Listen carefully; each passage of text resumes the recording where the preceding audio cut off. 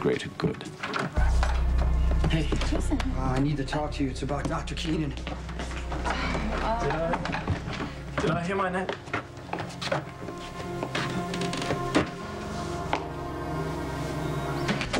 Good morning, Jason. I didn't know he'd be here. Is there a problem? Jason was just going to tell me something about you. Yeah. Actually, it's good you're here. Both of you need to hear this.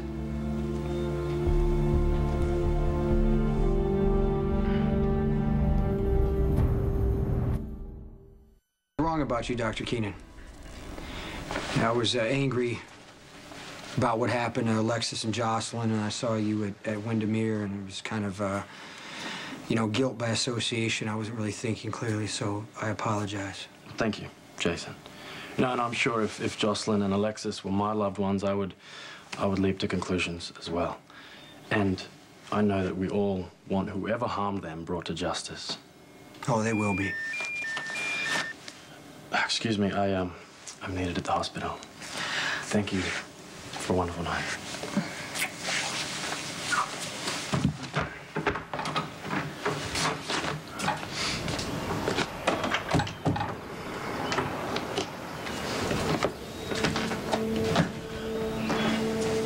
He slept on the couch. It's good. Why are you really here? When I said I was wrong about Dr. Keenan, I'm not wrong.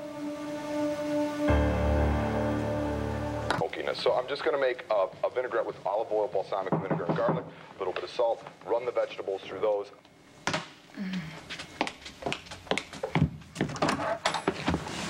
Hi. Did you forget something? I didn't have any more patients scheduled, and I was hoping that I could spend the rest of the day with you. I'm flattered. Seem a little tense. A patient of mine had a setback. Oh, sorry. You okay? How did things go with Jason? Fine. You sure? Can I ask you something? Anything. Okay, Oh my God. Oh. Could you and me and Mommy watch TV? Yes. You bet we can. Here, sit right here. Come on. You sit down here.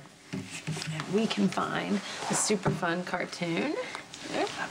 Hey, do you want to watch some Tom and Jerry? Greetings and salutations, citizens of Port Charles. Please pardon this interruption from your regularly scheduled programming. I'm sure many of you out there are wondering, who in heaven's name is this man? Why is he on my television? Where's my soap opera? If that is the case, please allow me to introduce myself. Some of you may know me as James Brosnan, others as James Craig, but the name most of you know me by is my real one. I'm Jerry Jacks. Do I have your attention? So please, listen closely, because I have something very important to say. I've been keeping a little secret, and I think it's time to let you all in on it.